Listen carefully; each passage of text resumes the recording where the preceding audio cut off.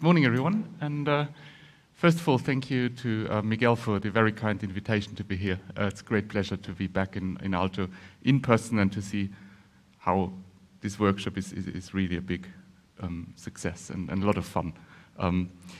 So I'm very pleased to open this day's series of talks, which is about using gaps to actually solve interesting science problems. And so I want to take a couple of minutes just to get everyone back up to speed, but then I want to talk about directions that I think are currently quite exciting and things that these models are making possible for my own field of inorganic chemistry.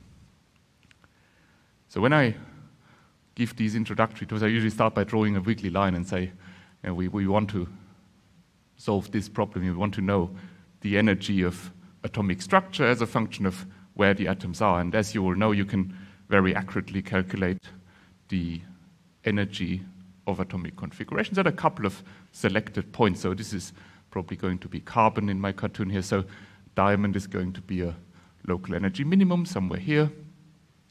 You can describe slightly more complicated structures, little carbon nanotube. And these kinds of systems can be very accurately described with quantum mechanical methods. So at these selected points, the problem is basically solved. Of course, if you talk to Miguel, for example, about carbon materials, he will tell you, well, this is not what carbon materials look like. They're much more complicated, and we have no chance of describing this entire function, of describing very, very complicated structures with quantum mechanical methods alone. So here come machine-learned interatomic potentials, or gap in particular.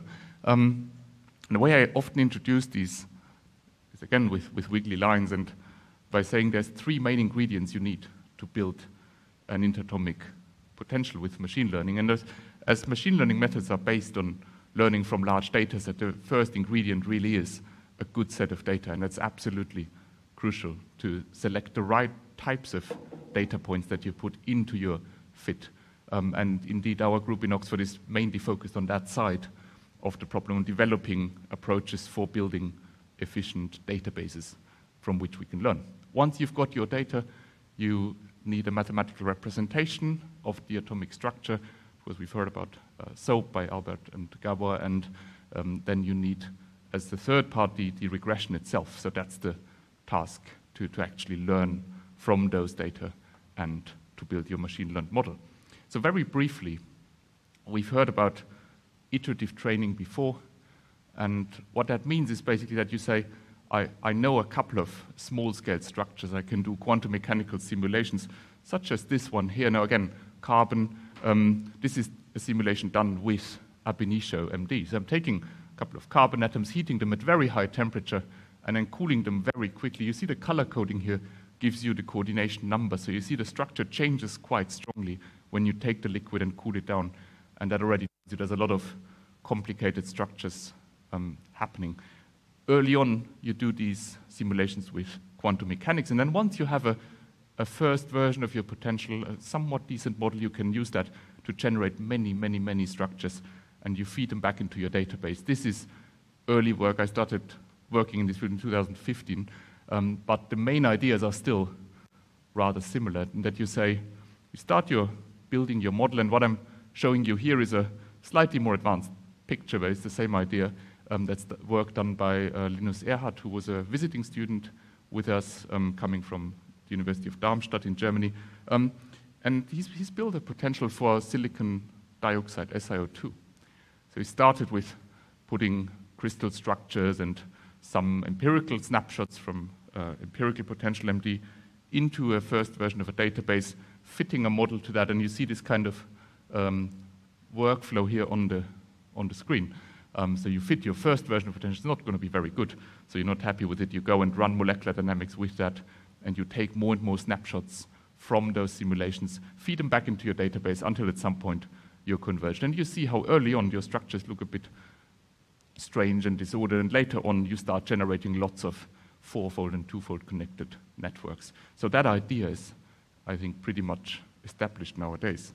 I don't want to talk a lot about descriptors, but I need to mention them. And the way I often introduce those, again, is by using this carbon toy example. So we're taking two carbon atoms, in a big box, right? And we're calculating the energy of those carbon atoms as a function of distance. That's quantum mechanics, right? Those blue points are what we want to learn. And now we went and fitted with one of the best structural descriptors out there and fitted a first version of a gap, and that looks like this. So I think this plot kind of shows you what machine learning models are about. They're very good in the region where they've seen data, but they can be very, very bad in regions where they haven't seen any, and everyone will agree this is not a very good potential. How do you fix that problem? Well, you think carefully about how you actually need to represent your structure. In this case, the SOAP is very high dimensional, it's very flexible, but you could try and use a more simple model. You could look at only distances between atoms. That's not going to give you a very good carbon potential, but it does capture the repulsion between atoms. And if you then go and combine these models, we've seen some two-body plus SOAP and models like those. That's where we've shown that in 2017. So that can be done quite successfully. The regression, that's the last of the three ingredients that you need. And of course, there's many successful methods out there. The three main areas, the three main categories, artificial neural networks, introduced by Jörg Behler and others, kernel methods based on similarity measures between atoms, and then linear fitted models, MTPs, snaps. We've seen a little bit of MTPs yesterday. All I'm going to talk about today is done, of course, with GAP, which is a kernel method. So the idea of comparing atomic environments, that's this kernel function K. That's quite intuitive. It gives you a measure between 0 and 1, how similar two environments are. And what I need now is this coefficient here, C. So how do I get those? I've been thinking about that a lot as a chemist, and I'm not familiar with all the mathematical backgrounds. So I said, well, let's all go together, and we've recently written a rather detailed overview paper. I'm going to just put this up here. It's open access, so you can download it and read it. And we've written all that background in, and we try to explain and show what the method looks like. So just to show you briefly what GPR fitting means, you have your equation here. Well, you have a set of data. You have data locations, that's your X, that's your structures, and you have labels, Y, that's your DFT data. You take those data, that's your vector Y, and then you have the kernel matrix here that's built from the atomic coordinates. You have this regularization, that's the sigma, so that's the expected noise in your data. And you put that together, you get a set of coefficients, you solve for that blue thing, and you can use it to predict the energy, for example, of a new configuration that you haven't seen. And of course, if you try and do that, that vector C is as long as your list of data. So if you have hundreds of thousands of input points, that's not a very good thing to do. So of course, you don't do that in practice. You use something called sparse GPR. That's described in Albert's paper 2010, and we've then also tried to illustrate how that works.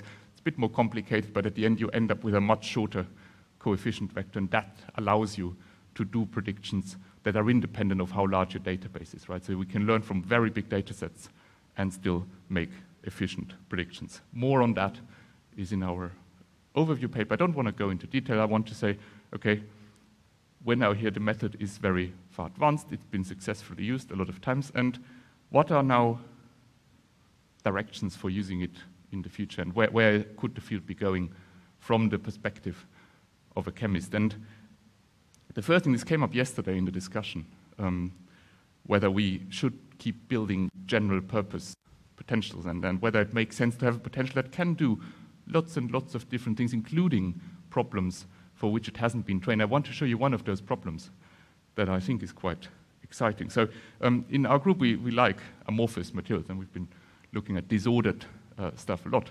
And you've seen the silicon potential by Albert and colleagues in 2018. Which is actually quite good for amorphous silicon. So back in 2018, we tested this for amorphous phases, and we did all the validation. You test against various experimental properties. And we could show, well, this is the typical system size you can treat with ab initio MD.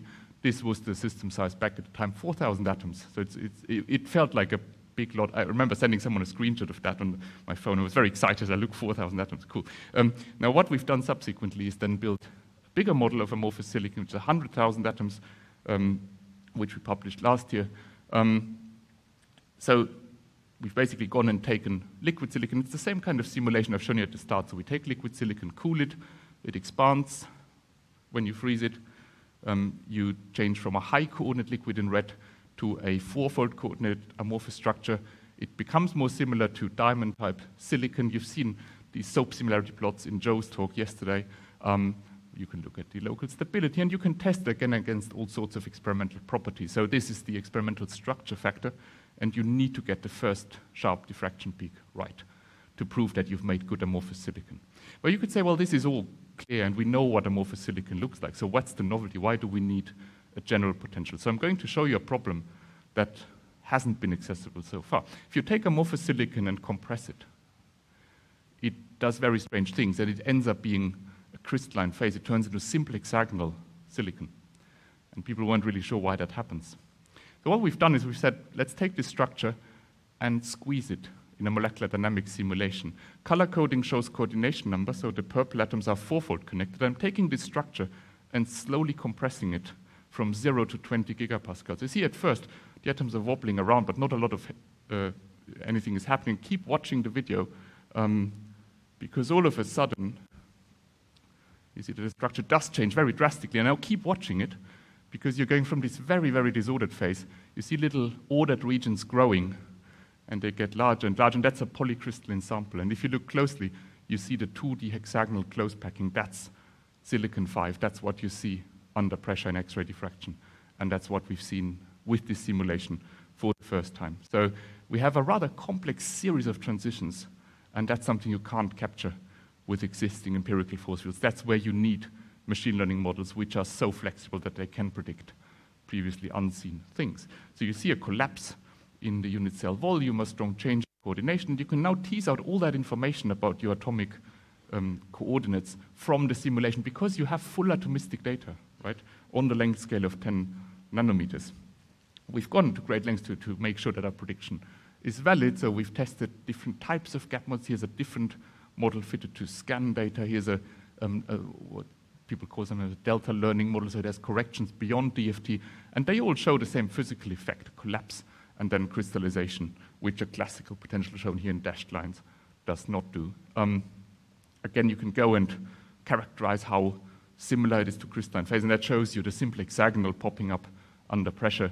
And you can look at local enthalpies. I don't want to say too much about local energies, because Zach is going to talk about that more. But you can see how these crystalline regions in blue stabilize locally the phase. And that's, of course, a crystal is more stable than a disordered phase, so that does make sense. You're going to say, well, amorphous silicon under very high pressure is a very sort of specific example, maybe of academic interest. But I think that these kinds of pictures, where you have a polycrystalline sample, are actually very, very interesting for solid-state chemists. Because when we make samples in the lab, right, they're not perfectly crystalline, they're not infinitely extended, but they're polycrystalline, sometimes nanocrystalline. And we have only started to understand, I think, what happens at these grain boundaries between the different grains.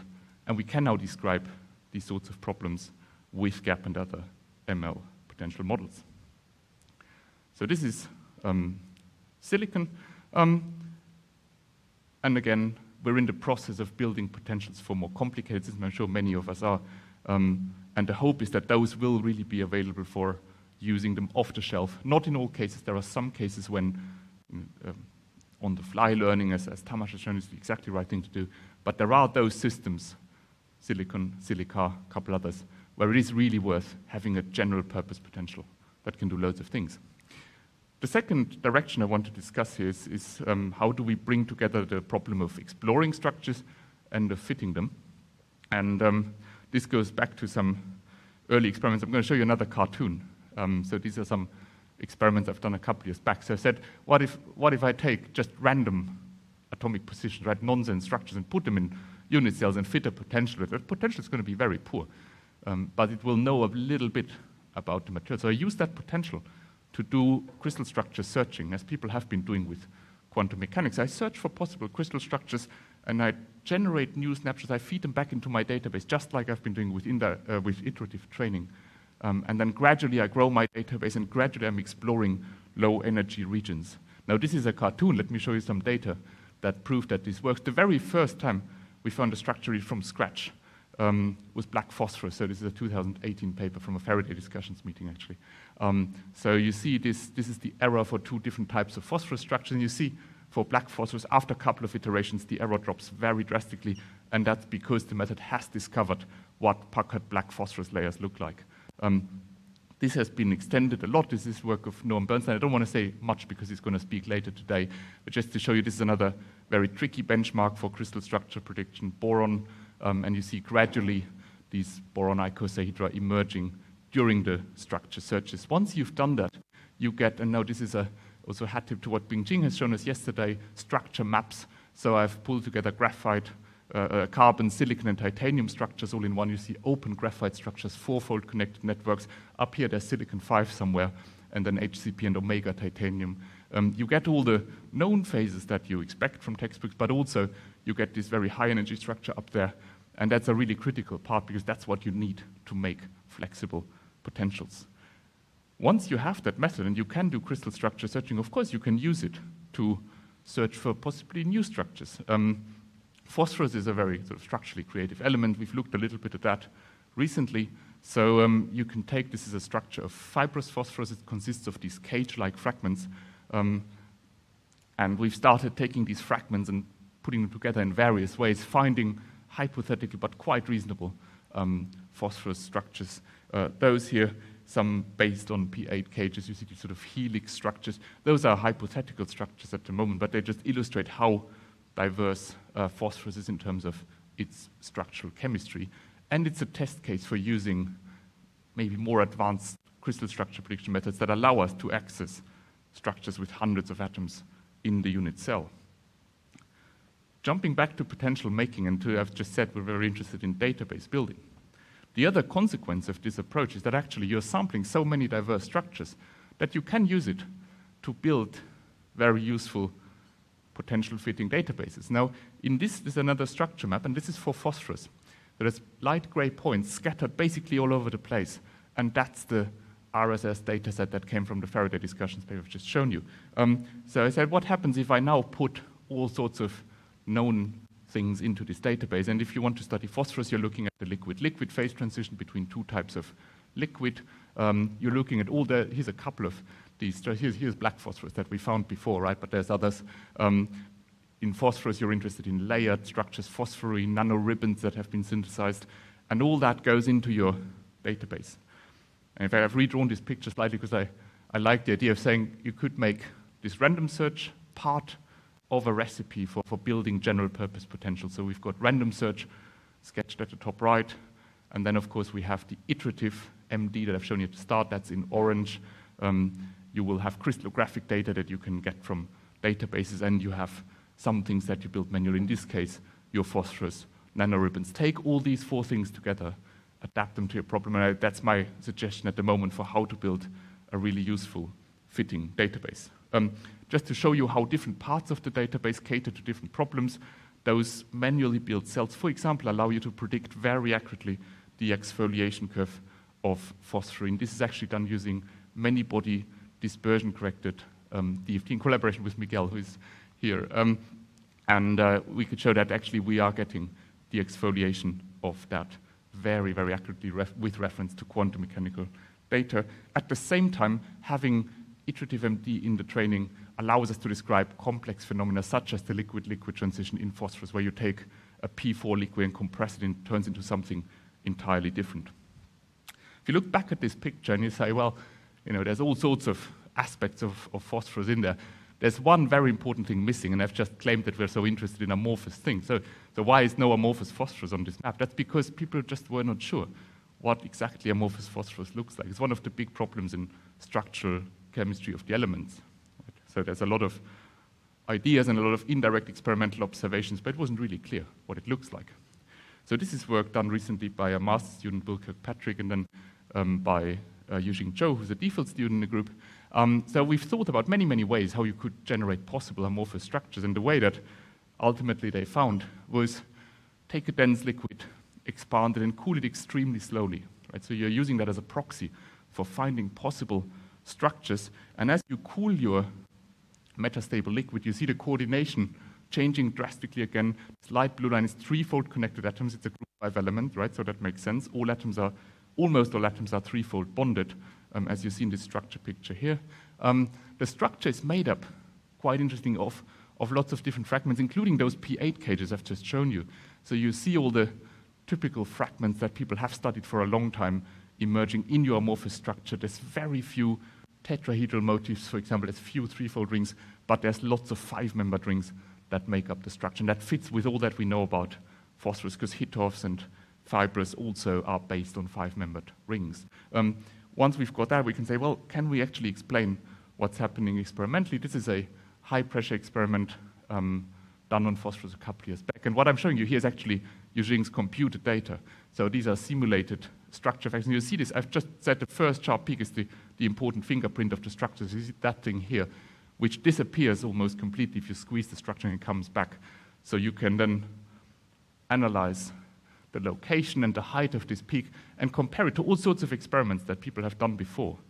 And by saying you get a good agreement with all that body of evidence, together with spectroscopy, together with calorimetry, you can prove that actually this is a pretty reasonable structure model of amorphous phosphorus. And this is what it looks like. So you see many five-membered rings, some three connected atoms. So we're quite happy about that. But again, we like, sometimes people ask me, why do you talk about elements all the time? I say, because they're quite interesting. Right. So going from very fundamental problems and the structural chemistry of elements to something a bit more applied, and that's something we've been looking at very recently, and that's actually a question, can we model a material at the full length scale of a device? I've just shown you this silicon structure 10 nanometers long, and that means you're reaching the actual size of device that people make in the lab. And that allows you to study problems that are actually quite interesting for practical applications. So the compounds I want to talk about briefly here are chalcogenides from germanium, antimony, tellurium system. We've already seen a poster about those. You use them in digital memories. That goes back to rewritable DVDs. Now we use it in Intel X-point devices and all sorts of other things, in photonics, in flexible displays. So these are really, really interesting materials. And what makes them interesting? You take the crystalline structures, this is germanium telluride, and you switch them with a laser pulse or with Joule heating, and you turn them into something that looks very, very different. That's an amorphous phase. And because they have different properties, these two phases can encode ones and zeros. And then you talk to your engineers, and they know how to build a device out of that. Most of these materials are located on this, what we call the quasi-binary line. And one way to draw these structures actually in this way so that you see how they're all sort of made up of relatively similar structural building blocks. And of course, this system has been one of the most important applications for ML potentials so far. So just to briefly credit other people's work. So this actually goes back to 2012, when Gabriele Sos, who's now in Warwick, made a neural network type potential for germanium telluride, and they've done a lot of really, really interesting studies on that endpoint of the quasi-binary line. 2018, Felix Mukano, who's actually here in the audience, made a potential for this 225. That's the canonical phase change material that people like to study. And I'm not going to say any more about the potential, because I think we're going to hear about that more. What we've now said, well, like, can we make a potential which does this entire line, and which has seen training data for all the phases on that line from germanium telluride to antimony to tellurium 3? So we've done that. Well, Eugène has done that. We've just uploaded an archive, so you can read the details there. But again, we've validated the potential. We've shown, yeah, we can reproduce structural properties. And again, because they are quite intricate, we have to make sure they're okay along the whole line. Here's one interesting feature of these glassy phases. You have a Peierls-like distortion. It's not in a crystalline phase, but you do have a slight asymmetry between short and long bonds. And you can use structural fingerprints from ab initio MD in blue, compare that to GAP-MD, and make sure that they match along the whole line from the two binary phases to one another. Once you've got that, you can simulate processes such as the switching from 0 to 1. That's just to give you a reference.